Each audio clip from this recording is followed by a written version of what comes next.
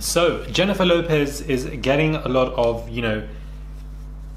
people, let's just say, frustration online. Everybody is irritated because of stuff that she said in a song. Maybe it was meant as something else and people are getting misconstrued.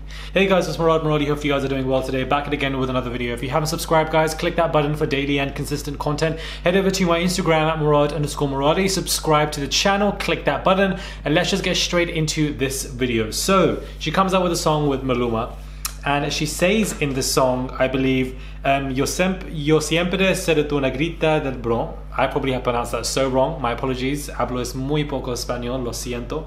But she says, I'll always be your black girl from the Bronx, which is apparently what it translates to. People are really frustrated and angry. Now, I can understand this because I can understand why people are really frustrated, because they're like, Jada, what are you doing? You're not a black girl. What are you doing?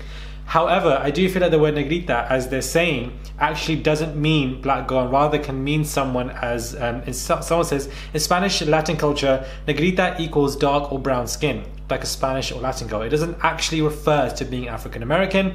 Someone said, where I come from, it's used as a term of endearment. In the Spanish culture, the nickname negrita is very common regardless of your complexion. People need to stop. My mother is light-skinned and has been called negrita since her youth by family and even Spanish people from other countries.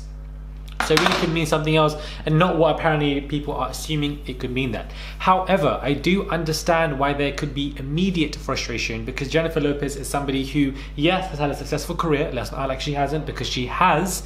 But because, she took a lot of songs allegedly or whatever from Ashanti in a kind of weird way, they were kind of her vocals and stuff. Something was going on between those two, and she kind of had her stuff taken away from her. She wasn't credited properly, and it was just a very mix-up with the situation. Even some stuff with Mariah Carey as well. There's so much going on there, and a lot of people know of it. So when stuff like that happens, and has happened and is in the past, and J-Lo is allegedly associated to all of this, people are going to be quick to be like, what are you doing?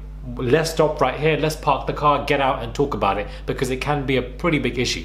So I can understand why, but I also feel like there's just a language barrier situation going on here, and it's just a simple misunderstanding. And I think she just means a darker skin complexion, dark girl, I believe, rather than being like a black girl herself, and saying that she is, because people can be irritated because of what's happened with perhaps Ashanti and so forth, who is a black girl.